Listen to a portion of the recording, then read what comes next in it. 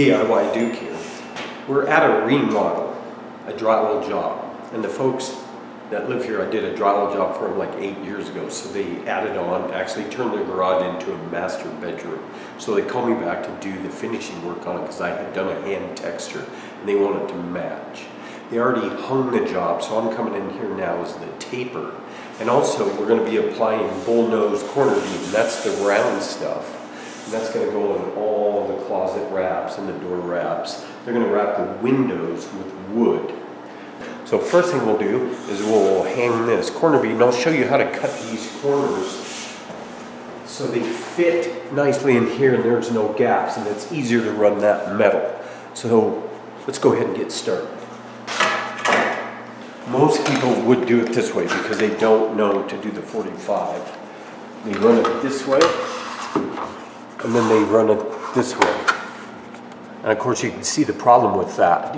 You'd have to tape that and mud that, and it's a major problem, and it'll probably crack. So this is how the closet's supposed to look with the bullnose attached. These are finished corners, 45, and then it'll be mudded, and it'll come out good. This is how you do it. You're going to take your bullnose, and you're going to do the top piece first, because these pieces are going to come up to it instead of cutting in between two finished pieces. So you're going to run this past and run this one past and go ahead and cut that length. So then you can put that back up there and go ahead and use your thumb to mark that and go in like so. If it's on the right side, you can come in and then do this, and you're going to 45 that, like so. And that will be in like that, and then you're going to do the same to the other side, just using your thumb as a mark. The left side's easier cut because you can just come around and go ahead and make that 45. You're going to put it up, and then you're going to just go ahead and tack it on there.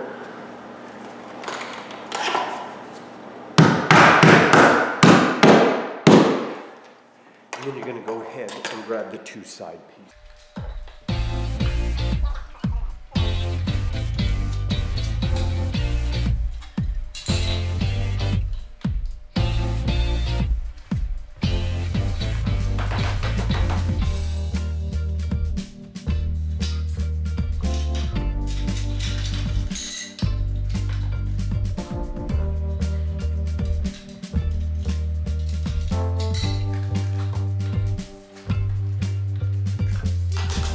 Normally the hangers put the corner bead on most of the time, but when it's a homeowner and they're not quite sure how to do it, then in this case the taper, which is me in the texture, the finisher, I'll go ahead and put it on. So that's why the corner bead wasn't on before we got here.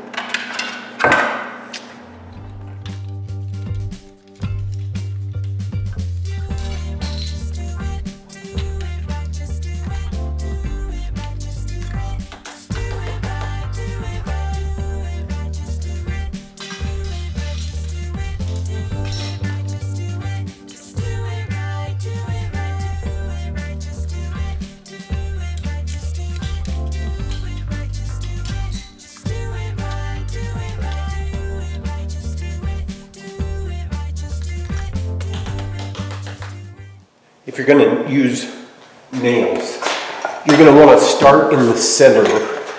You're going to do here and here and hold that tight with one hand, and then just work your way to the corner and then go ahead and fasten that, and then start at the middle and work your way back up. If you start at the end and start going this way, sometimes you end up with it shifting and moving and not getting in there straight. So everybody starts in the middle and goes that way. It's just a good point to start when you're hanging either bullnose or square corner bead or whatever. There's also the tape-on corner bead that you use mud with, which is a whole different DIY. That is not fastened at all with nails or staples. We're going to go ahead and use a staple gun on this though. And we're going to use a stapler like this, just a small quarter cable stapler. And it uses 1¼ inch staples, which are basically the same length as drywall screws. And they do plenty well. So we're going to start over here. We're going to put that up and go ahead and attach it. Go down. And again, use that one hand up to hold it in place, because you might, if you don't, get some wrinkling. Go ahead, attach that. Some people do a double on the bottom, and then you can just come back and fill that in. Like you can go every 6 inches.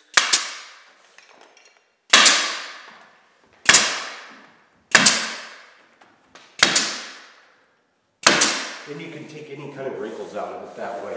Really good way to do it. And I do it that way because I hate hitting my thumbs. And the way my hands shake, it's harder for me to fasten with nails. So the stapler, excellent way to go. And it's just attached to a small 2 horsepower compressor over there. You don't have to have 2 horsepower, you can have a horsepower. Just enough to run this little stapler. A really good way to go. And once you get it stapled, you're ready to put the mud on. And that's a whole nother story.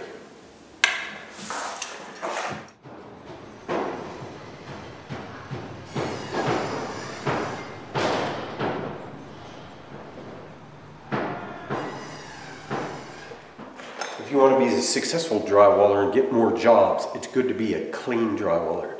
So whatever mess is made, like this residue from trimming this out, we're going to talk a little bit about why we should trim these corners out too, or when you're doing the hanging process, how to hang the sheetrock so this bullnose fits on it well.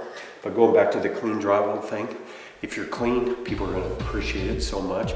And go, hey Mary, you should get so-and-so. Because you know, all the other drywallers I've ever gotten, I'm telling you, they're filthy slobs, pigs. They track in mud and they leave drywall products everywhere. On my carpet, on my driveway. Don't use those guys. Use these guys because they're good, efficient, and clean. Women appreciate that.